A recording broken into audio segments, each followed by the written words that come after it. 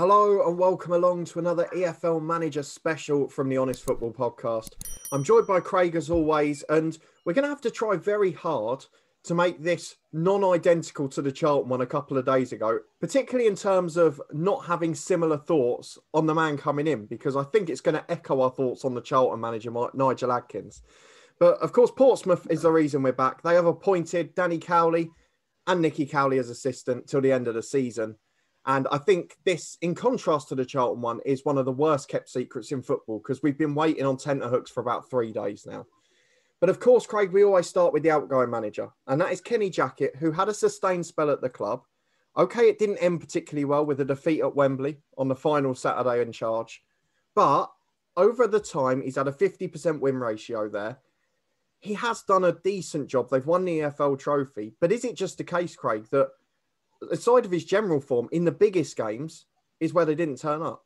Yeah, to be honest, I think where he obviously win percentage is fine, but I think Portsmouth's main goal was to get into the Championship. Yeah.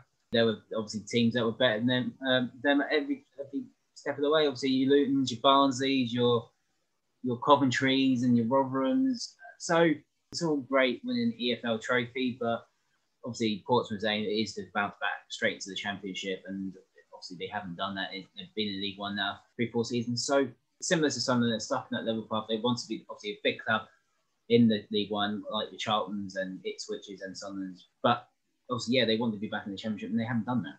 No, it's fair enough. And obviously, like we mentioned, playoff heartache.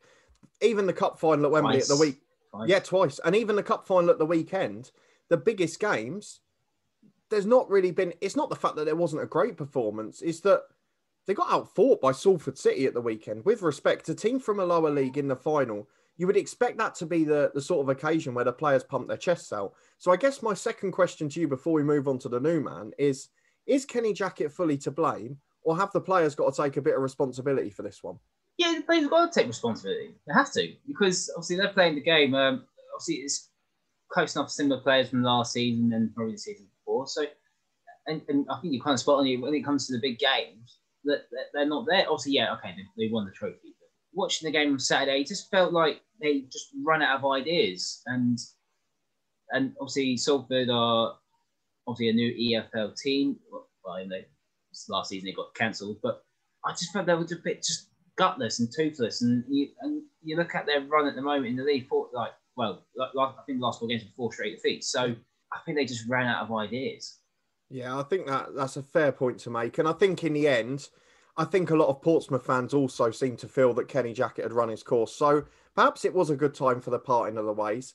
And of course, although we have to reflect on the old man, the big news is that Danny Cowley, after 3 days of very poorly kept rumours, has come in alongside his brother Nicky. And this is an appointment that a lot of Portsmouth fans are excited about. And getting your initial reaction, Craig, can you understand why? Yeah, he's one of those managers that we've linked all season, even though he's always on appearing on Sky Sports News at the same time while we record these manager specials. Who we're going to predict is the next guy. So, yeah, I think it's a good appointment. Obviously, he done very, very well at Lincoln. Obviously, got them from National League to League One. I thought he done an okay job at Huddersfield. Obviously, whatever happened off the field has happened off the field, and that's why he obviously left there. But his main aim was to keep Huddersfield in the Championship, and he's done that. So I think what Portsmouth fans have got to be careful is, obviously, I'm not doubting Danny Cowley. I think he's a good coach. I really do. But he hasn't taken the team up to the Championship. He obviously had National League to League One, National League to League Two, League One, but he's not had a League One to the Championship. He obviously got the job in the Championship. So it's excitement. I'm quite surprised it's only to the end of the season, but no, I'm not going to be surprised if he takes it next season. He'll get a 2-year deal or something like that. Yeah. So yeah, it's looking good for Portsmouth, but obviously we'll get to the fixtures in a minute and obviously where they are on the table. So like obviously beforehand, it being 10th place, yes, it is tight, but being Portsmouth to be 10th is unacceptable. Yeah, completely agree. But we mentioned in a Charlton one, and we will do again, just how tight League One is this year. It is effectively the new Championship this season. But as you mentioned, the Cowley brothers come in with that great experience. Over 50% win ratio at Concord Rangers, nearly 50% at Braintree, 2 promotions at Lincoln to take them to League One level. And He also won an EFL trophy in there as well. Let's not forget, just so they can continue the tradition at Pompey. But you talk about that Huddersfield role, which is obviously where he was last. He joined the side in the bottom three of the Championship in disarray after coming down from the Premier League the season before. And he kept them up. And as you mentioned, he only got sacked for style of football or off the pitch situations. So given his job on the pitch, do you think this is another EFL chairman masterstroke? Because we said it about Charlton with Nigel Adkins. Do you feel the same with Danny Cowley? This is the hard one because obviously it's only to the end of the season. Obviously, Portsmouth fans, regardless, they're going to say we want promotion, regardless of where they are. Their aim is to get promoted. I think it's a good point. I mean, different style of football to what Kenny Jackett had. Yeah. Well, I said, I think they ran out of ideas on the style of football that Kenny Jackett played. So obviously now they're going to bring something different. Will it get them over the line? Who knows? But looking at their fixtures, why not find that good run? Yeah, we'll come to them in a minute because it's an interesting running and very contrasting to the one we did the other day. But if we talk about Danny Cowley in particular, because you mentioned it's only till the end of the season, and interestingly, it's as head coach as well, which is something we always talk about, the stipulation between manager and that. But I think we're saying that, like a lot of clubs post-pandemic, it's just about the financial security of not committing to a long deal, isn't it? I mean, we talked about, I guess, Nigel Pearson at Bristol City. There's no way that these managers or these head coaches aren't going to be in place next season. Regardless of how this season finishes, surely Danny Cowley will be there at the start of next year. Yeah, I fully expect that to happen. I think a coach like someone like Danny Cowley is a young coach. He wouldn't want to take a deal to the end of the season. He want to build his team. I think more the experienced managers will want to take a deal to the end of the season and then go from there. But so I generally think it's the safe way to say, well, obviously you're going to have it in the season, but we know you're going to have it. We're going to give you a new deal come the summer. I think regardless of where they finish, whether it's in the Championship or in League One, I think he's going to get a 2-year deal. I think so. Yeah, as I said, it is a good appointment. Yeah, completely agree. And obviously it puts Danny Cowley and Nicky in a good position as well, because if they do get promoted, they'll be doubling their wage very quickly, I would imagine, or at least asking for it. But we've mentioned he's got a brilliant win percentage everywhere. We mentioned that he spent a sustained period building clubs, particularly Concord at first and Lincoln more recently. And that bodes pretty well for Pompey, because you mentioned they're in 10th place, perhaps a disappointing position after 4 straight defeats. But we talked about this the other day again. 3 points off the playoffs with 2 games in hand. And because League One is so scattered this year, not just in points, but the terms of the number of fixtures played, it does leave the end of the season really open, doesn't it? Yeah, if they get on that run, they can obviously get back up there. But the thing is, they've got to win those games. The teams are obviously in there. I'll say, like, for example, Charlton and Lincoln, for example, they've got their points already in the bag. So they can do it, but obviously they've got to win the game. So I think Portsmouth fans got to be a bit cautious on that. Saying, yeah, we've got the games now, but you've got to win those games. And if you don't win those games, you're not going to make it into the playoffs. And obviously, there's other teams around who also played the same amount of games, well, like your Oxford and Ipswich, for example. They both played 34. So, and obviously, they're a couple of points ahead. So, obviously, you're also relying on results going against the other teams as well. Yeah, and I guess in one of the few contrasts to the Charlton one the other day is that there we talked about the fact they've got to play almost all of the teams around them at the top of the table. And if they beat them, obviously, it's in their own hands. Now, you could argue Portsmouth's running is either better or completely the opposite, because they can't do that. But bar their first game against Ipswich tomorrow, as we're recording this, they are not playing any other sides in the top 12 of the league, in the top half. I mean, with 10 games to go, or 11 games as it will be then, that's astonishing, really, isn't it? Yeah, it's very rare to see to have pretty much the bottom half of the league in your final, like your running, especially the last 10 games. Yeah. But what you've got to remember is these teams down at the bottom also going to fight for their lives as well. Yeah. Rochdale, obviously near the bottom, Wigan, Burnham on an incredible run on the Jimmy Floyd Hasselbank, and obviously we did do a manager special on him, and we said he will struggle, and he has not done that at all. I said he'd keep them up.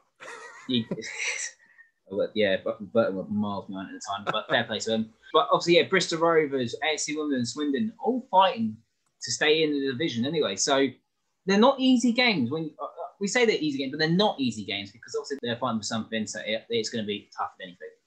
Yeah, absolutely. And as we've mentioned before, and as we can mention again now, virtually every team in the League One is fighting for something. A real interesting finish that Portsmouth have got. But you know what's coming next, Craig? I'm going to ask you the hard questions and the ones that are going to make us have egg on our face inevitably at the end of the season. So we've already discussed that we think it's a good appointment. But do you think it's an appointment that could lead Portsmouth into the playoffs? or even potentially to promotion? What do you see for the rest of the season from this Portsmouth team? And what should the fans expect? Fans' expectation is going to be high anyway. I think pretty much all three of us had them in the top six anyway, especially in the playoffs. It might sneak in. They need to go on that run. So it'd be interesting the next 2-3 games, obviously when they're playing catch up, see how they get on. But I don't think they'll get promotion this season. And the same thing with Charlton. I said about Charlton, I think it'd be good for the next season rather than this season to actually go up. So, I think there's better teams around at the moment. I think they need to find out their style. They've got great players. Don't get me wrong. I don't see promotion this season, I'm afraid. No, I guess we're sort of putting ourselves in a spot of bother, really, because at least one or two of us have said this now about Charlton, about Ipswich, about Sunderland under Lee Johnson, and about Pompey, that they could be real contenders next year if they don't go up this season.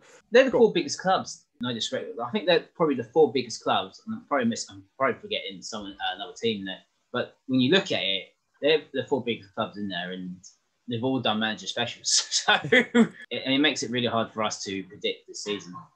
Yeah, and to be fair, it's made it very hard to get promoted out of League One because you've got massive sides that have all made very good managerial appointments.